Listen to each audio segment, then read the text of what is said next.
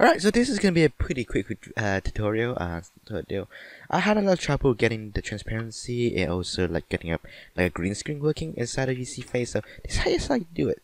Originally, I tried to do something called using fixed settings, and what I used to do is to set up grain, enable that, and what I used to do, yeah, it's very stupid now. I realized, but yeah, I used to do this or something like this, where this everything is green on the background. Just turn out the intensity a little bit,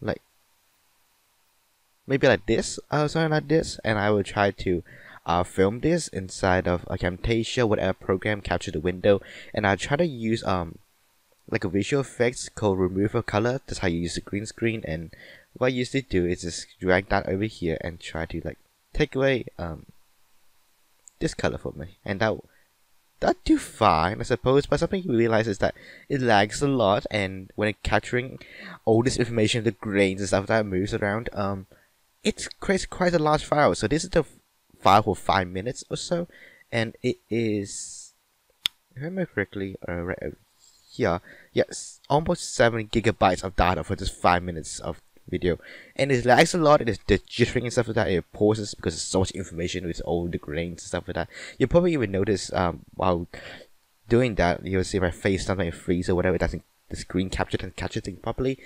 So yeah, instead of doing all of that, I recommend just turning off a lot of these effect settings, see how it goes. And when you just hit the X button, you usually just have a transparency layer in the background. And what you usually want to do is just go to OBS.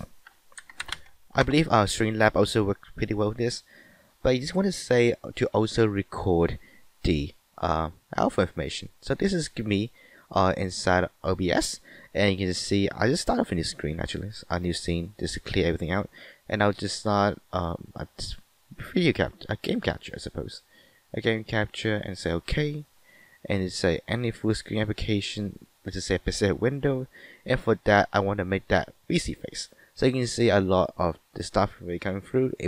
It's showing things exactly like how it is. So like you can see the dots and also the checker background, everything like that. And what you want to do is to keep it as match title, otherwise find window with the same execution. And to say allow transparency. And what happens after that is that you see all the checker boxes are gone. That means the transparency is actually working. So simply hit OK, and what you see in OBS is a screen capture that looks something like this. So what's the big deal with the thing being black, clean up black?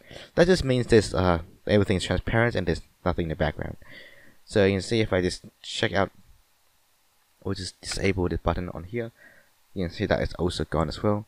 So if you want to add a green screen or something like that, just simply go add and just say let's say image source, and what I usually do is just find an image on my screen or something like that, like a green image, and say OK, drag it over and just put the image underneath the game capture, and there you go, green screen. So that's how I do it now, and just simply drag the information, the recording, inside Camtasia or whatever software I'm using, and just simply go ahead and drag the remove a color functionality, and just remove the green, and that will give a pretty nice transparency detail inside the actual editing software you want to be using.